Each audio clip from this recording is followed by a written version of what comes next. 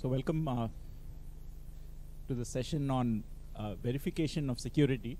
So this session is coordinated by Ramanujam from IMSC, better known as Jam. So I will just hand it over to him and let him introduce the speakers and the theme. Thanks very much. Welcome to this session.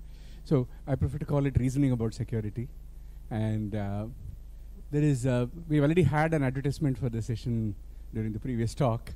I thank Sriram and my friend there for the commercial. So I want to add one more thing to this, because it's not only about proofs and automated proof specification, but also even checking out whether your requirements are even consistent. We are talking about doing something for 200 years, a whole lot of wish list, many parties involved, many things. We want to even make sure that there are no conflicts, not just challenges, right? So we want to show that it's even possible, what is impossible, what's possible. So there is some reasoning involved, and we have some discussion on this session. So we have three brilliant speakers. Start with Sanjiva Prasad from IIT Delhi. Then we have Aseem Rastogi from Microsoft Research. And then we have Suresh from Chennai Mathematical Institute, who will be outlining this reasoning about this. So we start with Sanjiva and language-based security. Thanks. Good.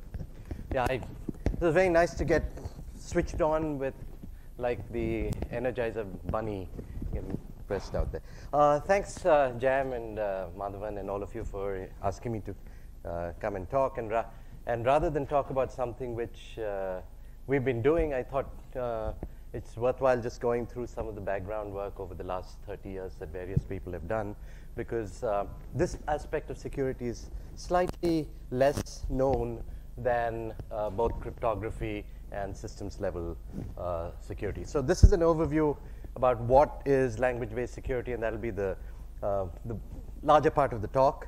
And then I'll probably go back and just tell you some of the little bits of mathematics that came into play way back, and we're already talking of something like 45 years ago, and how ideas from the 1980s are still used, and that some recent work, which, if I get to it, that I've been doing with a student of mine who's just submitted her thesis on, and there's still some work you can do going back to the fundamentals, and there's still some little mathematics you can introduce. Very simple mathematics. I always believe simple is better. Right? So this is just an outline, and I'll come back to this as a marker of where we are in the talk. So some very quick background, bugs and insecurity, and this is what attackers exploit all the time. They're there in system software, your memory access violations, your stack overflows, access control violations. They're programming errors, and they're implementation errors. And sort of paradigmatic here, the buffer overflow and stack smashing attacks, but there are many others which are just due to compiler bugs and so on. There's particularly interesting and is illegal information flow, which is very application specific, and that's what I want to come back to sometime later in the talk. Right? So very roughly, what does a system provide you? Well, operating systems give you some kind of security, but it's very, very coarse-grained. And the trusted code base there is basically the kernel, and the principles, the security principles, are basically at the user's level. The user IDs are essentially the principles. And there are various mechanisms to enforce security at that level. What is problematic with looking at security just at this level? Well, first of all, the trusted code base is large and complex. It's the entire OS, and that's very hard to reason about. The second thing is that the policies which you can define are pretty much given to you, and you're very limited by the mechanism. You don't have a vocabulary to talk about more interesting resources and more interesting policies. So that's basically the motivation to go forward to the idea of language-based security. I apologize for these rather boring slides. I mean, I didn't get a lot of time to think about it and reorganize this. But this is basically what language-based security is. It's basically the idea of providing finer-grained security at the application level and at a high level, And our primary vehicle there are techniques we use from programming languages. And Aseem, who will follow me, will give you a very concrete demonstration of this. So we use various ideas from programming languages. One of them is program rewriting, and in particular, instrumenting code, something which we do quite normally when we debug things and look at stuff that way. Using linguistic features, the modules and abstractions, so that we can sort of reason about programs in a sort of compositional way. Type systems, and this is something which I'll dwell a little longer later in the talk. And in fact, more generally, various static analyses that are done based on programming language-based ideas, semantics. And then in particular, there's a very exciting line of work which began about 20 years ago, which had to do with certified compilation and a slight variant of that, which is called translation validation. So I mentioned certified compilation a little bit.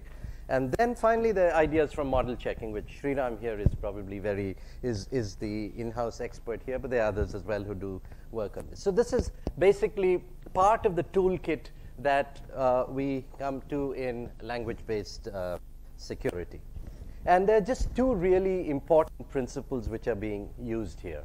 First of all, you want to have much more interesting notions of principles, but we give privileges to these principles, and you don't want to give any principle more privilege than is necessary for performing what they're supposed to do. And because we're at the language level, we got much more flexible notions of what a principle is. It could be the program counter, it could be the history, it could be the programmer who wrote the code, it could be the owner of the code. You have a lot to play with. It's very application specific. And then you can have different notions of what privileges are. One is ownership.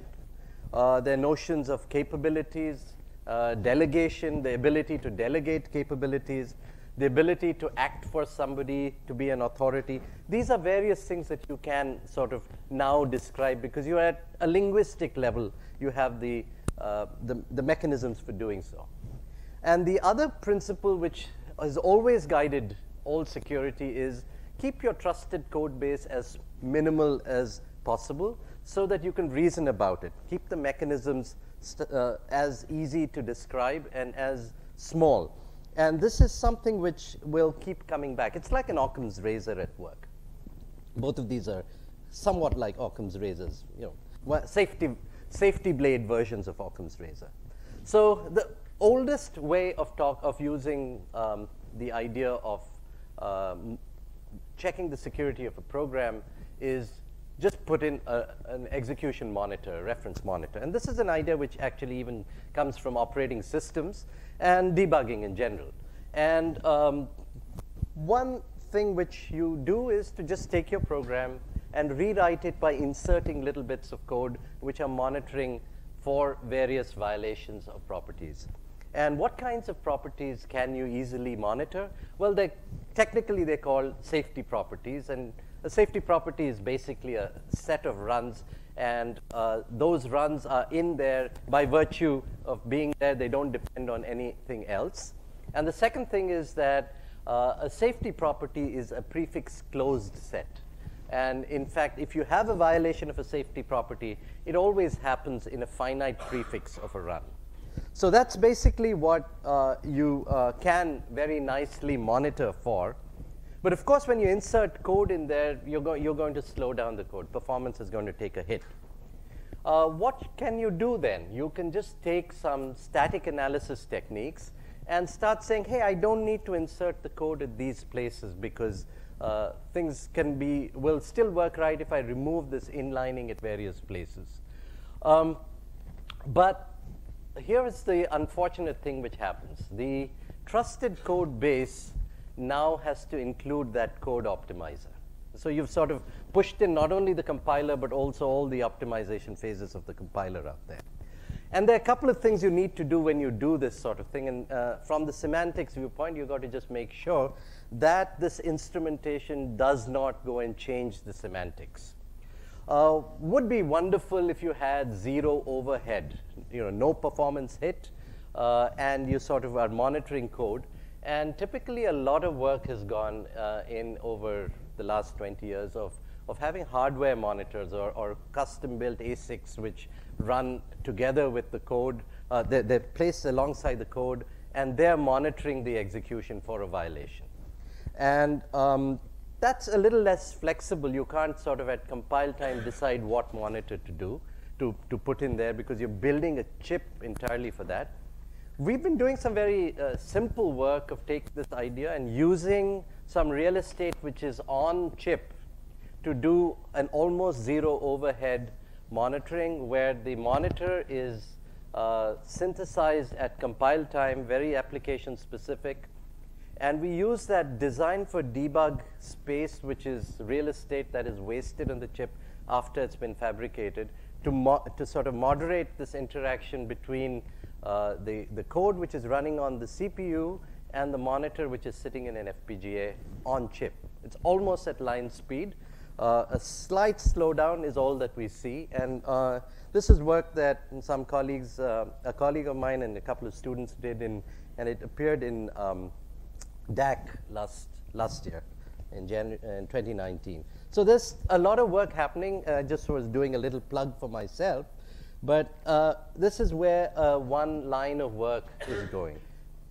But unfortunately, this kind of monitoring is not adequate. It's you can't monitor and show your programs or your application is free of security problems just by monitoring runtime things. So that's the very last thing you should do. You can't monitor for availability. You can't monitor for liveness. And you can't monitor for a very large class of security properties, which are actually hyper properties. Properties not of one run, but of multiple runs. And monitoring also involves shoving this huge burden of dynamic checks into the execution time. So what do you do instead? Well, if you had the entire program, you can actually start reasoning about more than one run at a time. You can just do this analysis. And this is familiar territory for all people who work in programming languages, which is, well, see if you define a set of rules which are very sort of program structure specific in terms of variables, expressions, statements, functions, and so on, and check for various features such as memory safety or control safety. Check that your abstract types are correctly used, and so on. And now you've moved the onus from the person who runs the program to the person who, the programmer. They have to comply with these type checking rules. And you've got the whole compiler now, right? And so you'll only have in the runtime those very last things like array bounds, checks, and so on, which you may not be able to check at compile time. So this is the large body of work that happens, the security-related work in the entire Programming Languages Committee. The POPL and PLDI committee groups of people community would look at that. But what is the trade-off here? Well, first of all of this tends to happen at a high-level language where you do know what the operational behavior of programs will be. And now you've put the entire onus on the compiler writer. And they need to soundly implement your type system in your language. There are a whole gamut of type systems that are out there for various properties, particularly information flow. Very interesting sets of properties that you can actually just do compile time analysis, type analysis for confidentiality or integrity. And these are two dual properties to each other. And the trend has been to use more and more interesting type systems, particularly dependent types. And there's some work which we have been looking at out there. But what's the sort of unfortunate thing here is that the entire compiler is now in your trusted code base. And the question is, what about object code? What guarantees can I give about that?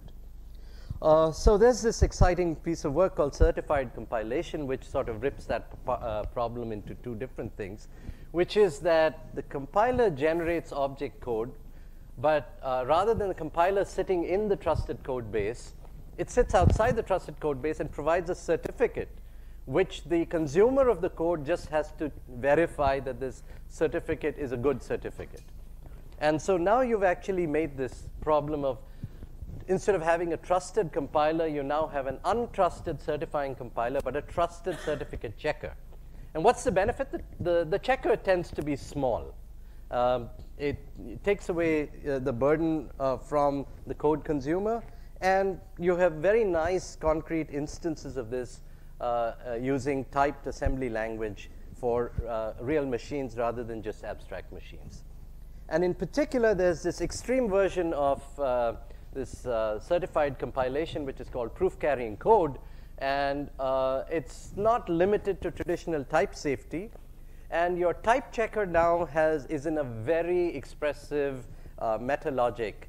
And now you can start, why use an expressive meta logic? Well, you can keep the trusted code base very small, and it's easy to add application-specific or property-specific axioms into the logic. So that's broadly a survey of what's happening, and there are combinations of these various aspects.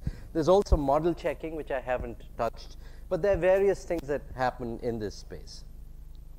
So now let me just go back to 1976 and Dorothy Denning. And what is the basis? So I'm sort of talking about the basis for all the static analysis. In 1976, there were various analyses that were happening for different pieces of code. There was nothing really sort of unifying them. And Dorothy Denning came along and said, well, there's this whole business about secure information flow. So let me just motivate what is secure information flow. It is different from the mechanisms we already have, which is access control is a way of controlling access to data which is at rest. And encryption is a way of sort of protecting data while it's in motion, when I give you data and want to make sure that nobody else goes and corrupts it or sees what it is and so on. So they restrict the release of information, but it's not a mechanism of propagating how you're going to maintain security of the information. And so that's where information flow control comes in. And that's basically saying that there's no unauthorized flow of information, right? And that's is what happens if information flow is not controlled. Okay, so what did Dorothy Denning really come up with? She said, well, lattices are a very, very good model for talking about information flow, what is permitted and what's not. So she said, well, let's talk about some logical storage objects, let's call them N. And then there are these processes or principles, which are the active agents. And then there are these security classes. And back then, the military standard had 4, but the simplest one is there's just 2 security classes. There's public and there's secret. And there is a class combining operator, which says that, well, what do I do if I've got some information which is public and some which is secret, and I'm combining them? What happens to the, what security class do these go into? Well, you take the least upper bound in the lattice sense. That's what she was proposing. And then there's a relationship which says, what is the less than equal to in the lattice, which is exactly trying to characterize what are the permitted flows. You can always move public information to secret, but you can't move things the other way, all right? So, so the kind of policies that were there, and Bell and LaPadula talked about, you know, read up, write down, and so on, but actually it's refined to be a little better, that you can only write information upwards, and you can only read from things which are below you in this lattice. So, for example, this has got to do with how you would do the type checker would say, suppose you have three objects, A, B, and C. Sorry, there are 4, A, B, C, and D. And A was public, and C and D were public, and B was secret. This is a legitimate assignment. If you took the contents of A and put them into B, it's OK. On the other hand, if you tried to put the contents of B into C, because C is public, this means you're leaking information. And the type system is sort of geared, the analysis is geared to detect and flag that this is something wrong. And this is how another one where if you try to combine public and secret information, try to put it into the public domain, that's also not okay. So, and that's where the lub operation comes into play. So basically we're saying that information can flow this way, but it can't flow that way. And that's to do with confidentiality, but a completely dual treatment is integrity. And so you have stuff which is information which is trusted and untrusted. And you can always move trusted information into an object which is untrusted, but you shouldn't do things in the other direction. Right? So this is basically what she proposed as the right mathematics underlying all static analysis having to do with secure information flow. And here is an example of people would just come up with a lattice. And so this is for an educational institution. Public information, totally secret information, stuff that's accessible to students, and stuff that's accessible to faculty members, and so on. And you could come up with some lattice of this kind. Any lattice, right? And that's basically where organizations can come and start defining their policies and what is permissible flows in that policy. So here was the example of what, you took a language and you started giving a type system. And this is sort of very roughly what the typing rules, I've sort of put them into plain English of what's going on for each of these rules. And this is a sort of an approximation. It doesn't say exactly those secure programs are going to be accepted. It says, well, I'll make sure that anything which passes these typing rules are going to be secure, but some possible secure programs might also be rejected. Right? So here's a thing which is often not there frequently, which is there are explicit flows when I assign, for example, a value to a variable. That's a very explicit flow. Then on the previous slide, those were explicit flows. But here there's one which is an implicit flow. So if A is supposed to be a secret and B is a public object, and if I did this conditional statement, even though I'm not actually setting the value of A into B, I'm implicitly getting that information flow happen. And so the type system had to take into account implicit flows as well. And there's a very simple trick to make implicit flows explicit, which is to always take this additional object or variable, namely the program counter, and start saying, oh, the program counter's security level is also going to be sort of joined into the security level of whatever you're working with. Okay, so these are the techniques which the Denning thing school followed, and then there have been 40 years of program analysis using for secure information flow, with lots of variants and lots of very nice things. But one very nice thing which happened, and one unfortunate thing as well that happened with this analysis, is that it became entirely syntactic. It became a syntactic game, and there was no relationship to semantics. And it took a while for people to recognize that, look, you also have to tie it back to the semantics, the operational behavior of programs. And there was an old proposal of an idea called non-interference by Gogan and Messager in 1982, which very roughly says that, look, you pick a level that the context of the adversary has, and now let me see objects which are above that level are the ones which the adversary should not have access to. Objects below that security level, the adversary can actually read. And what you want to see is that no information leaks from those which are at a higher security level to any object in the lower security level. And the way it's done is to take, you take the same program and you take two memory states which are the same in all the low security variables, but may differ in the values held in the high security variables. You run the program and you see at the end of the day whether you can possibly get different values in the lower part of it. And if you could get different values, then there's a security leakage. So the analysis is just trying to do this, to find out if there's any kind of leakage, right?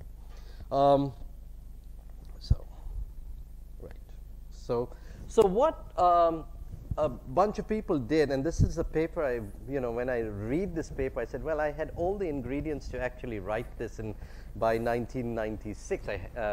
And I wish I had written this paper. This is one of those papers you wish you had written, which basically tied in the Denning's model of the static analysis with the non-interference as the correct notion of the semantics. And basically they said, well, if you go and pick that, what you're going to make sure is that all reads are only up here. They're always strictly from below. All writes, and so there's a simple security lemma they prove. All writes are strictly above, and so that's a confinement lemma. And they prove a type soundness result. Say that if your type system says that this program is secure, then you will not see interference. It'll be non-interfering. So this is basically the important semantic theorem which tied up the two approaches, and or rather gave back semantics into the syntactic game. So from there, what we've been doing in the last few years with the student is that we started asking that, suppose you have two organizations which independently came up with their policies, and they need to exchange information. So this is a sort of decomposition way of looking at things. Can I build secure exchange between them?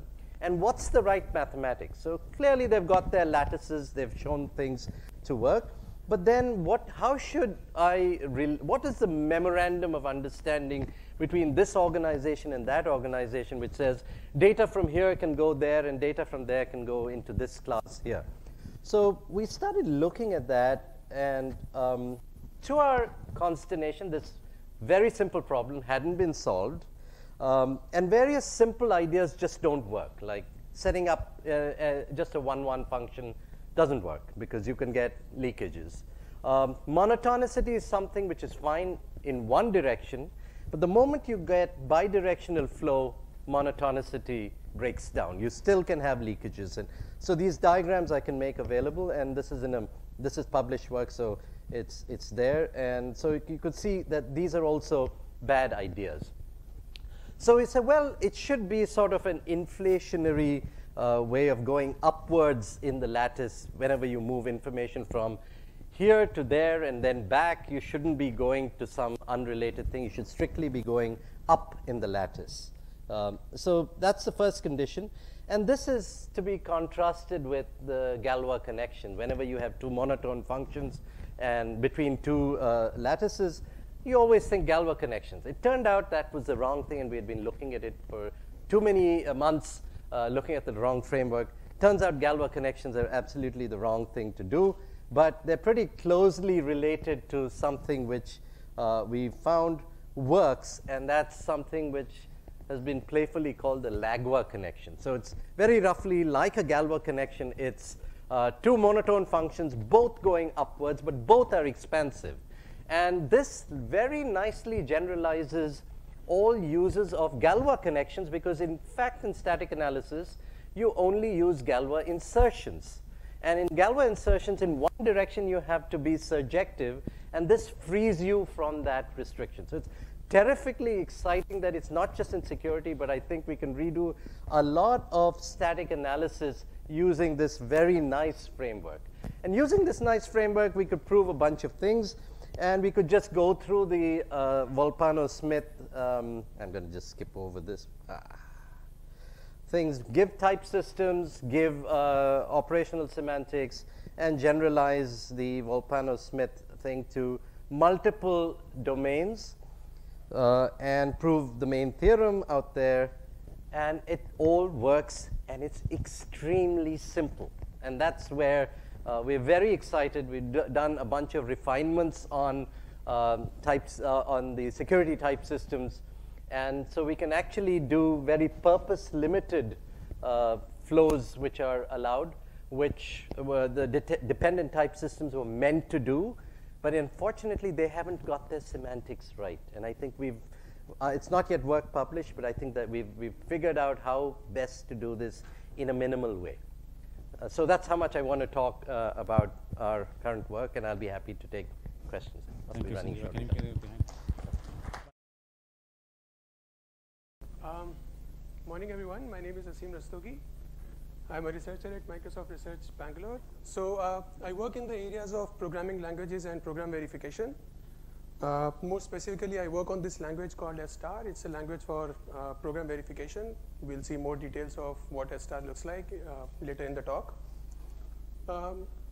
You might have seen me given some S star talk or tutorial at some other point, and since this is a security themed summit, I thought I'll give a security oriented talk on S star. So what I'm going to do is probably show you why is it really hard to write correct and secure software today, what kind of attack surfaces these software have, and what kind of techniques do attackers use to really get into these programs, and then tell you about how program verification helps us secure this kind of software. So I'll first probably scare you, and then I'll tell you that it's not so bad, so we are in the safe hands. So feel free to ask any questions. Please just raise your hand, interrupt me anytime you don't understand anything. Okay, so the way I'm going to show you the first part of the talk is to take some examples of security critical code and then show you what kind of vulnerabilities they have that attackers can exploit. So my first example is a cryptographic message authentication code. It's a class of cryptographic algorithms that help establish integrity and authenticity of messages. So Poly 1305, which is the current example, is one of the latest cryptographic MAC. It's recommended MAC for TLS 1.3 standards, so it's pretty important. Underlying Poly 1305 is a mathematical field of prime numbers 2 to the power 130 minus 5. So all the operations that happen in the cryptographic MAC are some field operations in this prime field. So when developers actually implement it, they have to pick a representation of how to represent these field elements on 32 and 64-bit architectures, right? They have to, like, these are big numbers, register size is 32 or 64 bits, so you have to really pick what representation do you want to use. And you might think the natural representation, for example, 32 bits is you take 5 registers, pack 4 of them perfectly, and then use the 2 bits from the rest of it, and then similarly some representation for 64 bits. But as it turns out, this is not optimal. So what developers actually do is they use, for the 32-bit, for example, they use 5 registers, but 26 bits each, and use rest of the bits for delayed propagation of the carries. So anytime, for example, you do some operation, you don't have to really put the carry back into the result. You can delay it till some point, and this gives you more optimal performance. And since this crypto code is very performance sensitive, because it's like you're doing it for all the messages that are going out, the developers really care about this level of performance. And now, as you would expect, this is tricky to get right, and it's not really surprising that even in the open source and most widely used implementations of Poly 1305, there are these kinds of bugs that keep popping up. The bugs range anywhere from incorrect output to heap buffer overflows, and these kind of bugs keep coming up. So you can imagine if the implementation computes incorrect output, then an attacker can forge a MAC and convince you that this message was sent by somebody else. Okay? The second example I'm going to take is trusted platform modules. So these are modules that help you attest hardware or software running on a device. For example, imagine you're offloading some computation to the cloud, and you want to know that the hardware and the software that's running on the cloud server is actually what you want it to be. And trusted platform modules help you establish that trust on the cloud server. So these used to be hardware implemented, but now because of IoTs and low cost, and derived by the low cost, they are now mostly software-based solutions. And they're also used in IoT devices. So imagine there's an IoT device that's sending you some data. You want to make sure that the data is actually coming from the device, running a software that does not have a backdoor, that's not malicious, and you want to attest to all those properties of the device itself. So this is, again, fairly security critical piece of code. It's also very simple functionality. Like the code, I think it's is computing some measurements, which is cryptographic hashes, and issuing certificate about the code and hardware, about the software and hardware that it's running. So you would think that this should be easy to get right, but it's not the case. For example, very recently, researchers found vulnerabilities, and they could hack into both Intel and ST microelectronics implementations of these TPMs. And the vulnerability that they exploited was not really an implementation, or I mean, it is an implementation vulnerability, but it's not a direct attack. What they did is they ran the TPM module multiple times, and by observing how much time it was taking, they were able to deduce the keys. So if your operation depends on the secret key, if the time that an operation takes depends on the secret keys, that's called a timing channel attack. And using that, researchers were able to actually infer the private keys of the TPM devices. And as you can imagine, this kind of leakage is really hard to safeguard against. I mean, you have to be really careful in programming that the time that your code takes to run does not depend on the secrets that you're trying to protect. Okay, the third example that I'll take is that of blockchains and smart contracts. So smart contracts are these small programs that govern transactions and legal agreements between parties on the blockchain. These are typically really small programs. Like, since this is just, I mean, it's not too complicated, maybe hundreds, maximum 1,000 lines of code. So once again, you would think that maybe we'll be able to get this one right, but again, that's not the case. Some of you might have heard of this DAO attack that happened on the Ethereum blockchain, which is second most famous blockchain after Bitcoin. And so this DAO contract was a trust fund contract where the idea of the contract was that people are going to put money in it, and after some 28 days or so, they're going to vote on how this money should be spent. But what happened is, before they could actually reach that stage, an attacker exploited a vulnerability in the contract, and they were able to siphon off $50 million worth of blockchain currency. And I mean, it was a big thing, so to protect against that, they had to hard fork the blockchain back to some previous version, which is kind of goes against the whole philosophy of the blockchain. So, so this is again an example where these are small programs, but the underlying semantics of the blockchain is complicated, so it's tricky and hard to get these programs right. Okay, so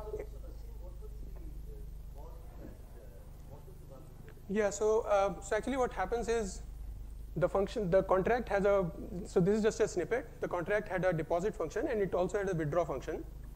So when you withdraw, it says that, okay, the sender balance is greater than or equal to amount or not. If it is, it first transferred the balance and then decreased the balance in its own record. But this is some weird blockchain semantics, the attacker could call into the withdraw again, and then it could just siphon off the money. It's a re-entrancy attack, yes. Okay, so to summarize, if you have a security critical software, then attackers are really motivated to break into it, and the attack surface is really big. You could have functional correctness bugs that could be exploited. You could have low-level implementation bugs like buffer overflows, null pointer dereferences, like you name it, right? Stack overflows.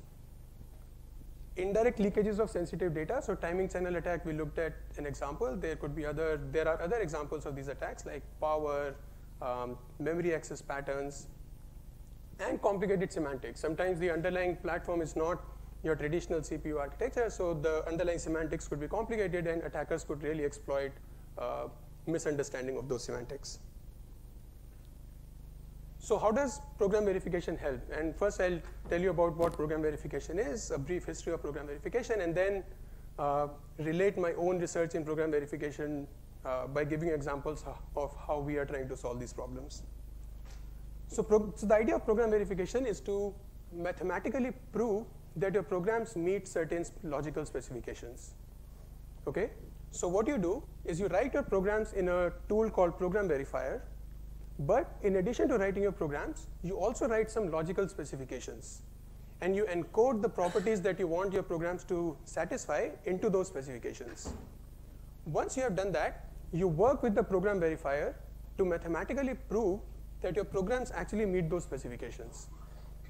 And since it's like mathematical foundation, so you're actually proving that no matter what the input to the program is, your program will always behave according to these. And once you have done that, you could extract the program to some executable language, like OCaml, C or something, and then compile and run it from there. Okay? So in a way, like, as opposed to testing, where you are only seeing that my program works correct on certain inputs, program verification allows you to prove absence of bugs for all inputs rather than only certain subset of inputs. That's what testing gives you. So it's much, much stronger property than what testing provides. Okay, so some history. Program verification is not something new. It has been around since 1970s. So this is the first paper that Tony Hoare wrote on an axiomatic semantics for an imperative language to say how we can prove properties about an imperative language. But it did not make much progress until the late 90s. And this is a quote from Tony Hoare, which is actually very interesting. And to summarize the quote, it actually saying that program verification still remains a daunting task, and probably it's not worth it because right now the world is not facing the kind of problems that program verification solves. But what happened in the late 90s, well, internet came up, machines got connected to each other, and they got, like, secure software got exposed to just the world, and then attackers could hack into it. It was not ready. And so the community again caught up, and we have made tremendous progress in this area in the last 2 decades, both in terms of tools that we have built to formally verify the programs, like F-star, Coq, Isabelle, all these are program verifiers. Z3 is an SMT solver, and SMT solvers are integral part of some verifiers. And also in terms of the verified artifacts that we have produced of critical software. So for example, ComCert is a verified C compiler. So the code comes with a formal proof that the assembly code that it emits has the same semantics of the input C code. SEL4 is a verified Linux implementation, and Hackle-Star is a verified cryptographic library written and verified in F-star, which I'll talk about later. Okay, so now where does F-star come in? So F-star, remember there was a program verifier box here, so F-star is a program verifier. You write your program and specifications in F-star, and then you work with F-star to carry out your proofs. F-star provides you semi-automation because it uses a Z3 SMT solver in the backend, so you don't have to do all the proofs yourself. Sometimes you get lucky and the SMT solver is able to find the proofs for you. It's open source on GitHub. I encourage you to go and have a look. F-star programs compile to OCaml. So all F-star programs compile to OCaml, and a subset of F-star programs can also compile to C. And then you can use the OCaml and C compilers to run the programs. So what I did, I'm sorry, I made these slides very recently, so I forgot what's coming next. So I'm going to give you an example of a code verified in F-star. So let's look at what code and spec in F-star look like. So this is, for example, a merge sort. It's a very fairly standard implementation of merge sort, recursive implementation. You first partition the list. You recursively merge sort the two lists, and then you merge them using some merge routine. So I'm not showing you partition and merge, but you can imagine what the implementation looks like. It's a functional, like traditional functional program, right? So now suppose I want to prove correctness of this algorithm. So to do that, I first have to define what sorted list means. So we can do that also in F-star. So I can write a function called sorted, which says that empty list is sorted, singleton list is always sorted, and x, y followed by tail is sorted if x is less than or equal to y, and y followed by tail is sorted. Right? This is a standard notion of what sortedness means.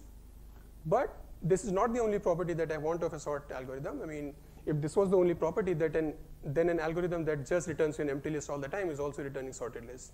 So the second property that we care about is that the output list should be a permutation of the input list. So we can also define what a permutation means.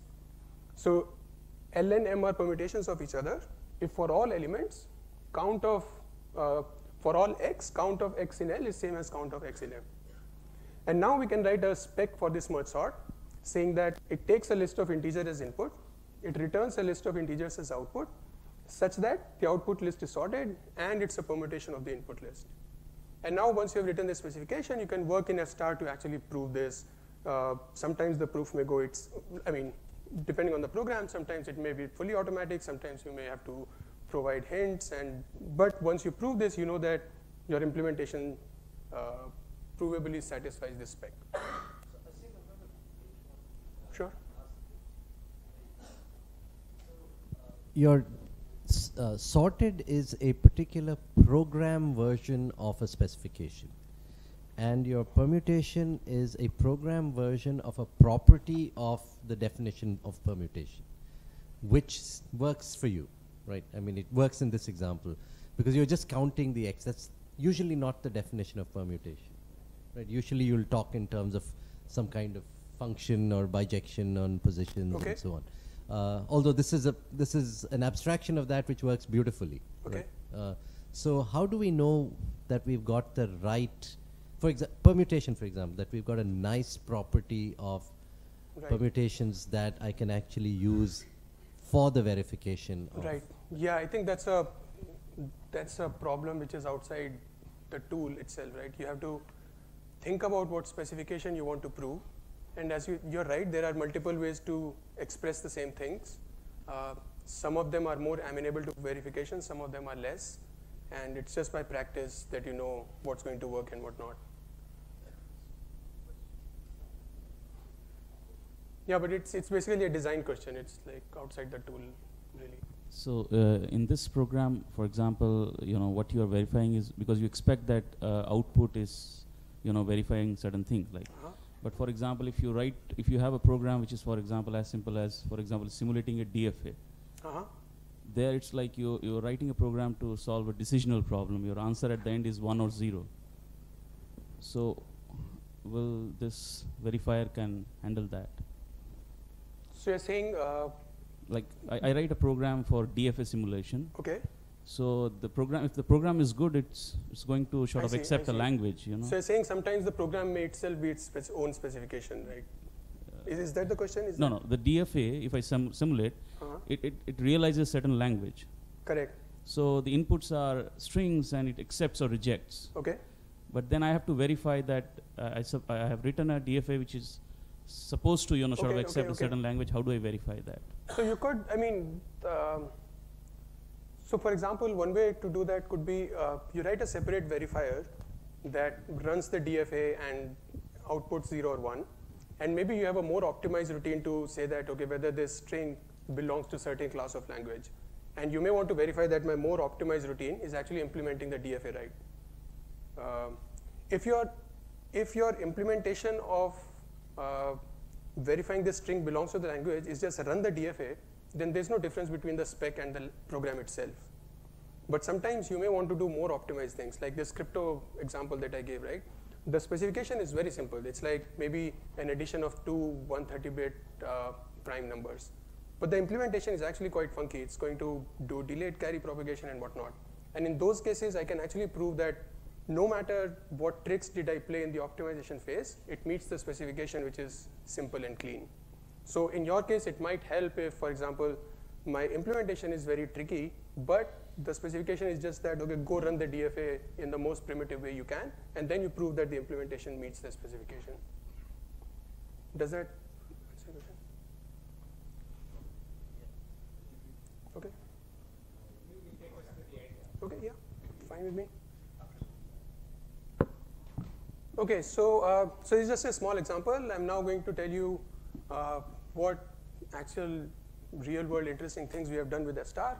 So with collaborators at other institutions, we have built this verified cryptographic library called Hacklestar.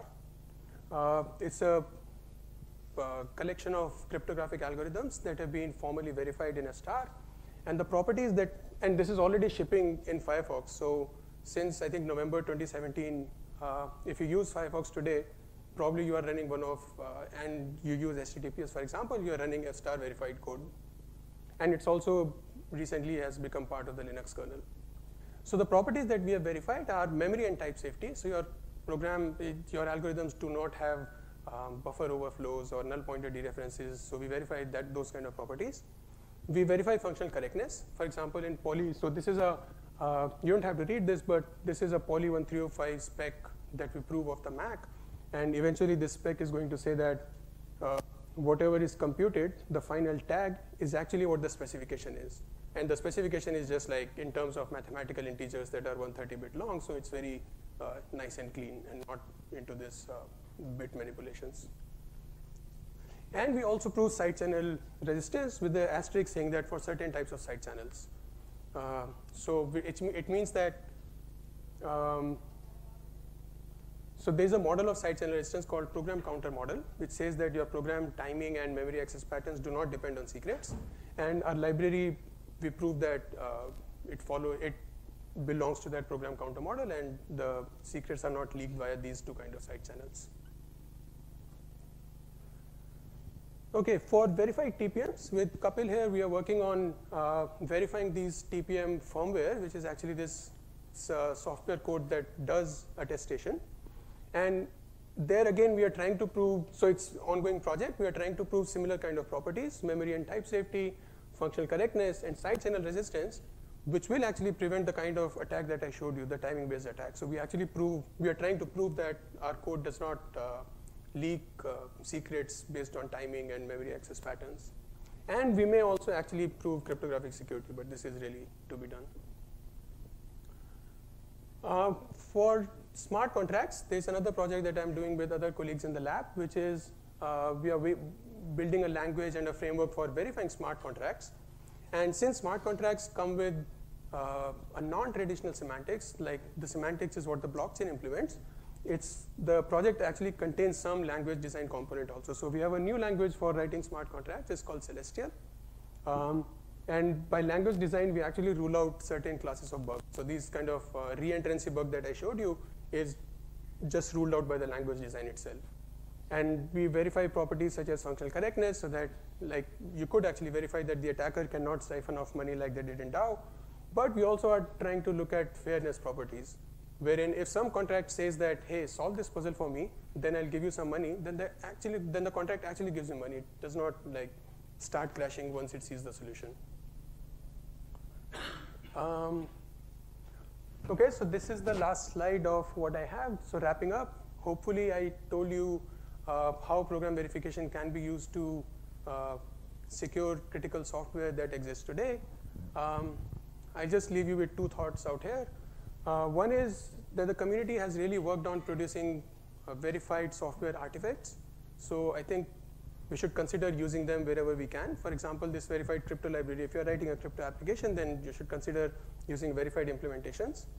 And the other is, can we leverage recent advances in formal verification to identify and verify like what's the next security critical software that we should verify. And I think tools are today at a stage where experts, like people in this room, can really have a go at it. And some examples could be maybe enclave firmware, right? Enclave firmware and software. Can we verify all the code? So enclaves are small, so the code that runs inside is not really that big. Can we formally verify that code? The firmware that runs inside the enclave, which does attestation and I don't know what not, can we verify that code? Can we verify cryptographic file systems, the file systems that are crucial for maintaining integrity of the files? And yeah, I think that's what I leave you with. This is again the Starlink, and I'm always happy to hear about or help if you want to use F-Star for your project. So please consider using it. Thank you. Thank you, Aseem. And now we have Suresh from Chennai Mathematical Institute. There is a very famous paper called Programming Satan's Computer. Now we're talking about verifying Satan's computer. Hi, I'm Suresh from Chennai Mathematical Institute. Thanks to the organizers for inviting me. Thanks, Jam, for the introduction. So let me start. So the aim of this talk, the Jam wanted me to emphasize the fact that there is much reasoning in security protocols. Okay, so this is the focus will be on the kinds of reasoning that you need to do in security protocols. Fairly abstract reasoning. I apologize for the lack of pictures or anything. It's text heavy, the slides, but there are not too many. So hopefully we'll get through this. Okay, so as Jam mentioned, this is a take on this paper called Programming Satan's Computer by Anderson and Needham. It was one of the early papers that tried to educate people on the fact that it's even after your cryptographic schemes are built, you still have more work to do when you program protocols over the network. Okay, so this paper is about showing various kinds of logical flaws that can happen when you design protocols and how you can get around them. Okay, yeah. So in fact, this is one of the quotes that's by another pioneer, Roger Needham, who emphasized this line of research. Okay, so let's just look at an example to show what we mean by logical errors. Okay, so here is a protocol. This notation just means that n is encrypted with the public key of B. A sends to B some random nonce, some random number encrypted with the public key of B, and B replies to A the same thing encrypted with the public key of A. Okay, so now how is it possible that B can reply with this message? That's because B has the corresponding secret key. If it gets the encryption, then it can decrypt it and then encrypt it again using A's public key. Okay, so this is the thing. But the point to note is that this is just a, this is the way protocols are presented, but they hide a lot of detail. Okay, and one way in which this thing manifests is in this particular attack. Okay, and to understand this attack, we need to let me go back to this earlier slide. So the protocol is specified as a message from A to B, but that is not a okay, but that's not a single act. Okay, so there is a gap between the sending and the receipt, and this is really the heart of all. That's really why we need encryption even. Okay, and between the send and the receive, the message travels over an insecure network. Okay, so formally you need to view it as two different roles. Okay, one is the A role and the other is the B role. A role consists of sending to B from B. The B role consists in first receiving from A and then sending to A. Okay, and once you split it like this, you can see that there is a large gap between the send and the receive, because here is a scenario that could happen. A sends to B some P, let us say P is some. So the point is, this is the specification of the protocol. Okay, but in actual, when you run the protocol, instead of this n is a symbolic name. Okay? Any value can be sent in place of n. This A and B are also symbolic names. Okay? A stands for any agent, B stands for any other agent who is on the network.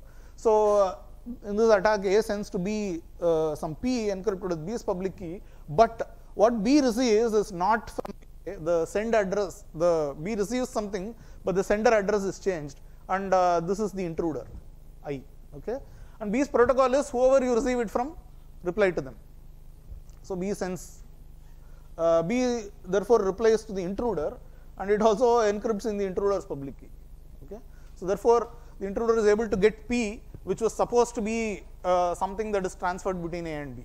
Okay, so this is the attack, and this illustrates the fact that between the send and the receive, there is this insecure network who can.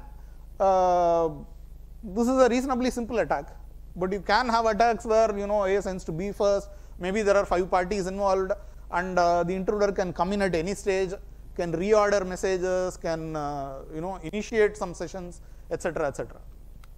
Okay, so right. So the point here is that the protocol specification mentions abstract names and roles, but the actual executions of the protocol you get by instantiating the roles to many sessions, as we call them. Okay, so the original role had n, which was an abstract name. The session had some concrete P.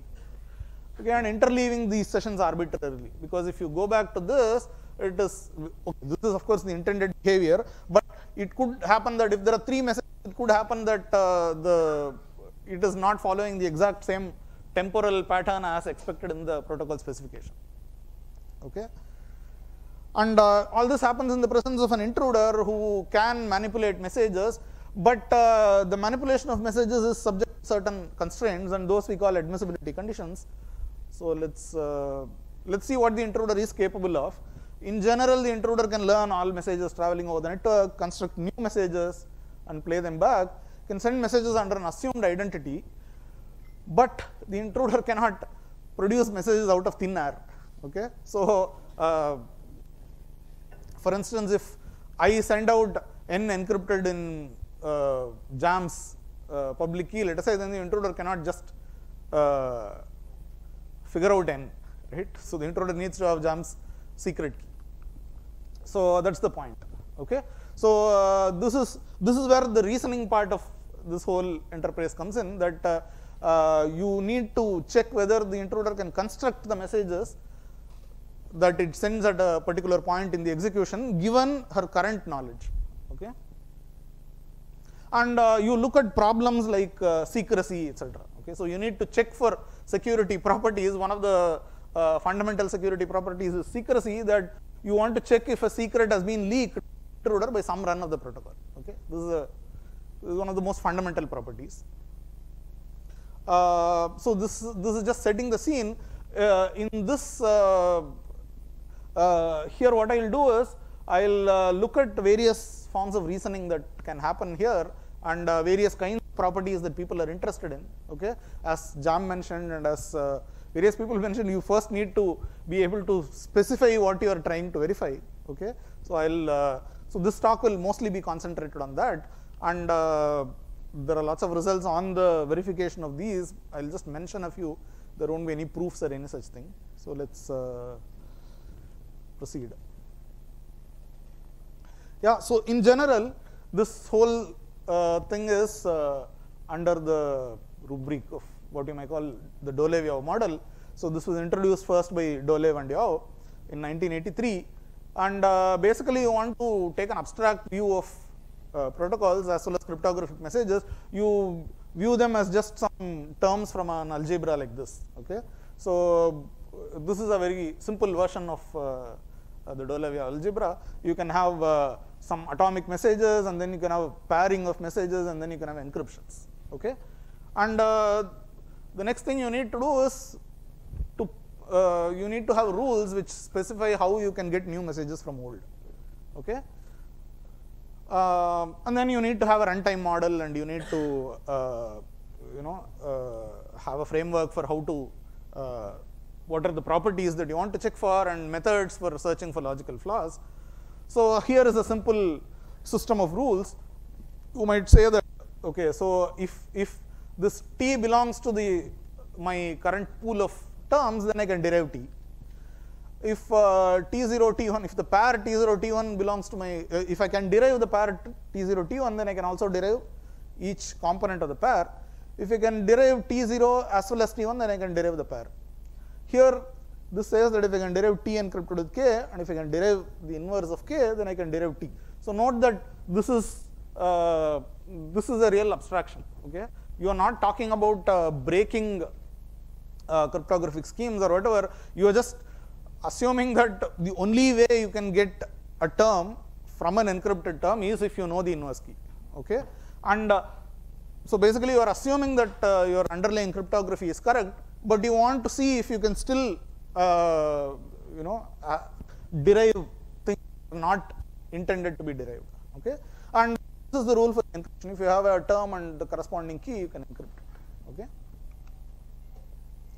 and now you can have, for instance, you can have the important problem that you need to check is, given a set of terms x and a particular term t, you want to check whether x can derive t. Here is a simple example. You have m encrypted with k1, k1 encrypted with k2, k2 encrypted with k3, and then k3 also.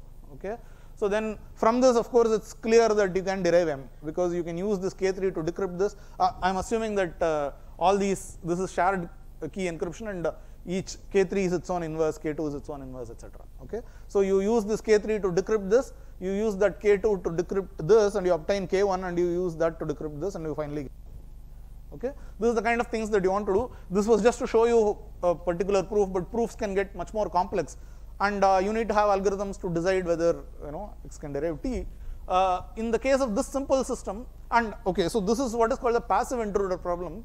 because you can imagine that the intruder is not doing anything at all, just sitting there and observing messages traveling over the network, and anytime a message is communicated over the network, it will store it in its database, let us say, and from time to time it wants to check if it can derive further messages. Okay, so that's why it's a passive intruder. Whereas an active intruder would actually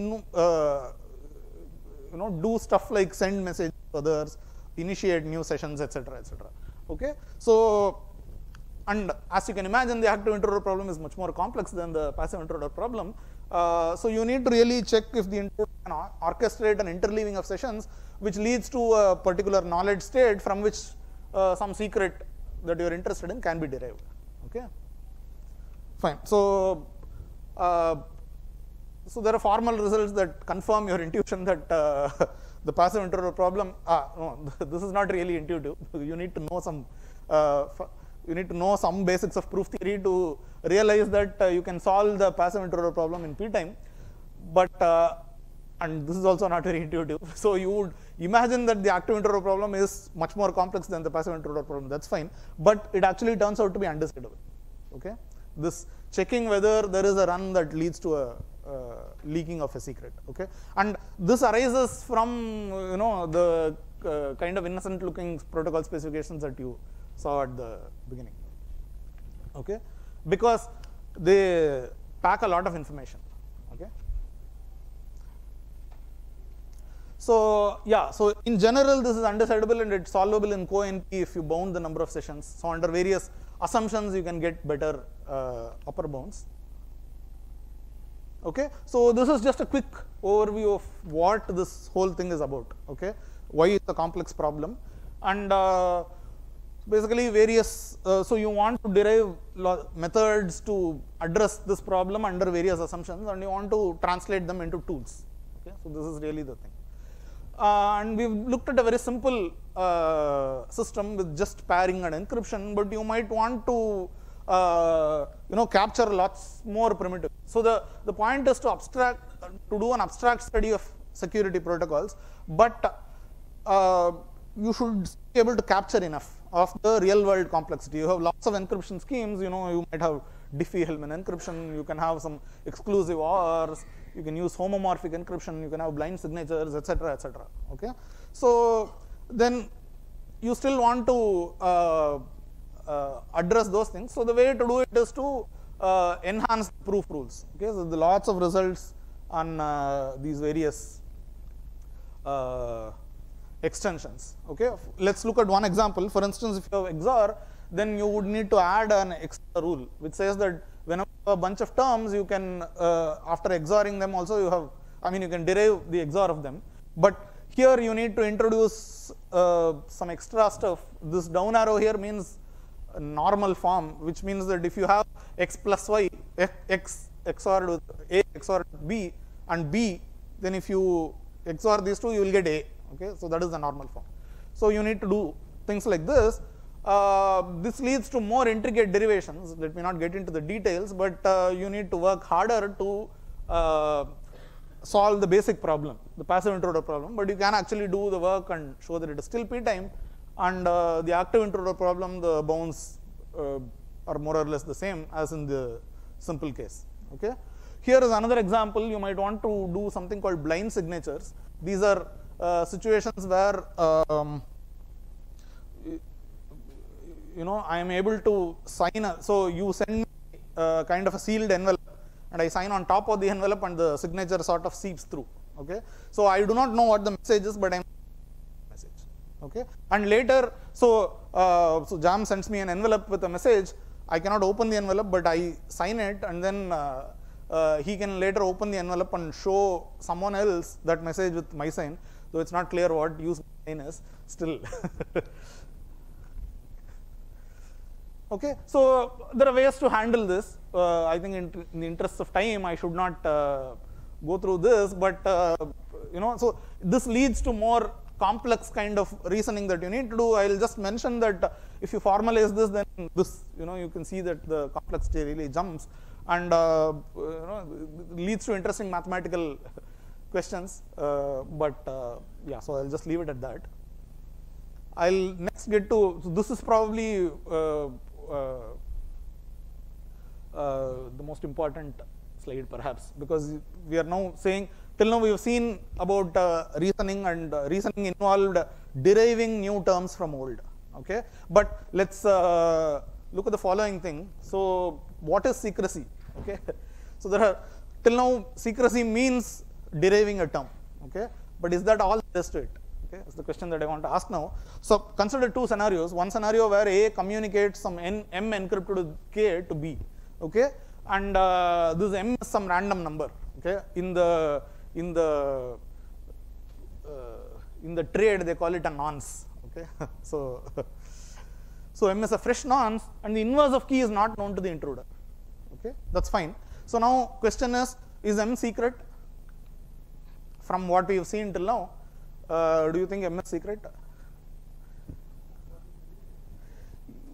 That's what you, even if it's not PK, even if it's a shared key with the other person, right? So in the Dole-Wave abstraction, you cannot derive m unless you know the inverse of key, inverse of k, and since the intruder does not know the inverse of k, it cannot derive m.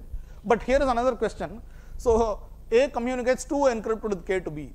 Okay, and again the inverse of k is not known to the intruder. Now the question is 2 secret? Okay, and does it even make sense to ask this question? What is the difference between m and 2? Okay, m is a random number, some well-known quantity. It's a in the trade again. It's a public name, as you might say. It's a public value. Okay, for instance, this 2 might be, so in any protocol there will be some values that are, for instance, if it's voting protocol, then there are certain things that the names of the candidates are all public. Okay, so that's not a secret thing. So suppose my vote is to encrypt the name of the candidate with some key.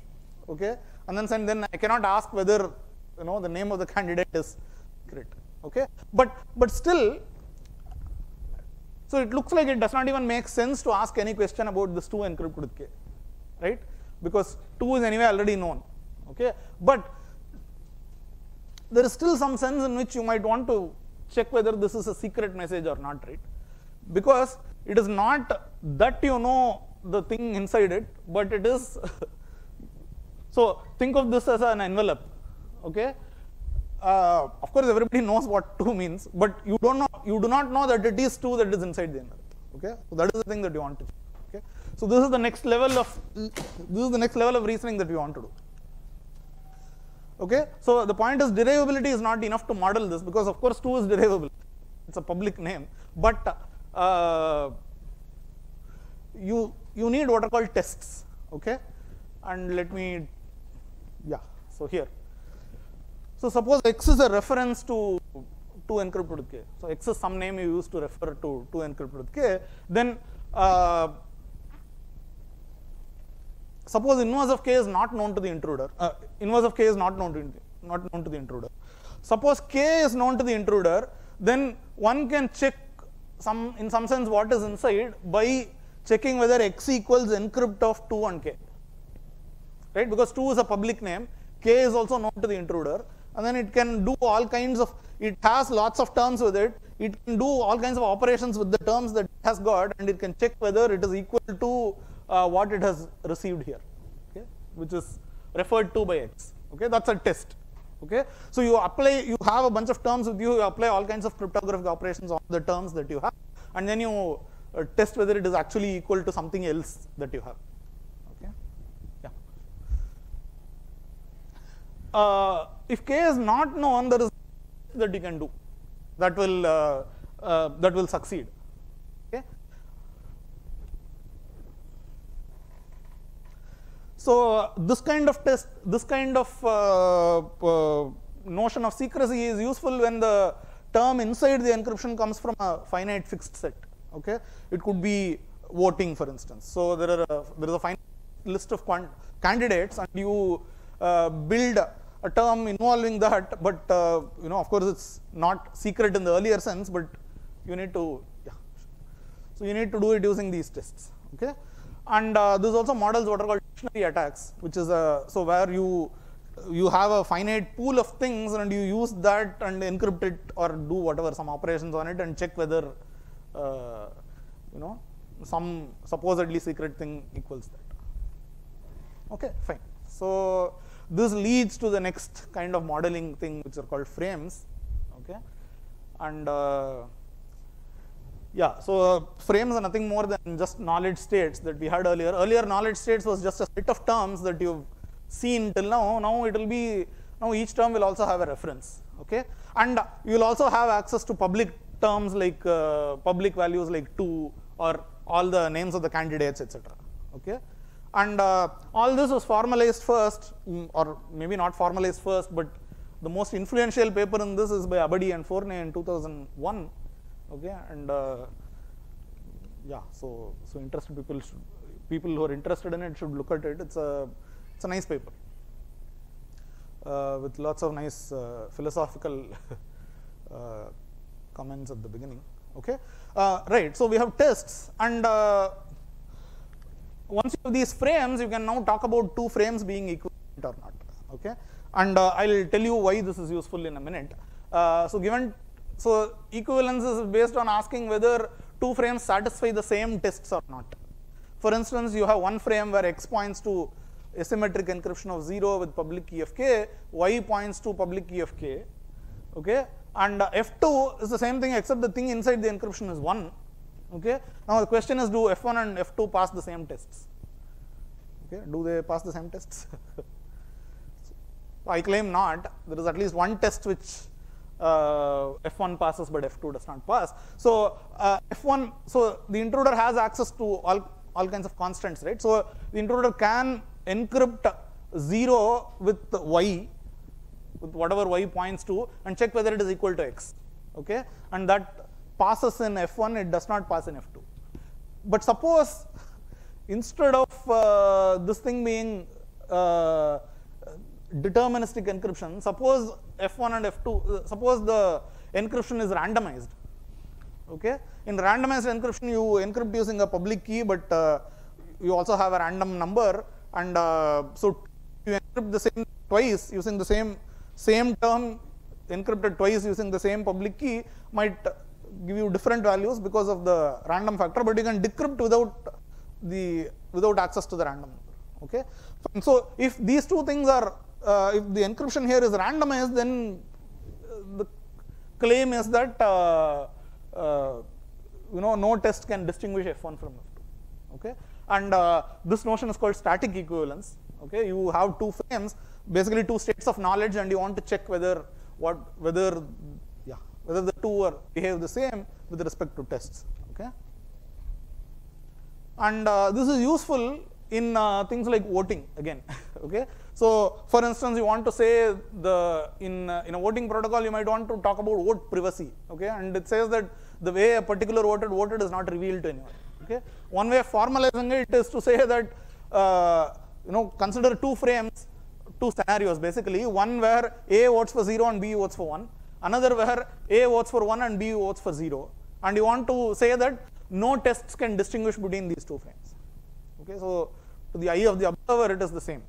And you can have other properties like receipt freeness, which is another important property in voting. You want to ensure that the voter does not have any receipt, which could be some term or some bunch of terms that were communicated, which can be used to later prove to someone else how she voted. And this again is, you need to make some assumptions, but you can formalize this again using equivalences. Okay, so so we talked about derivability, we talked about testing equivalence, and right. So then there is another branch of work, one which we have been involved in, Jam, myself, Vaishnavi. Okay, it was her PhD work.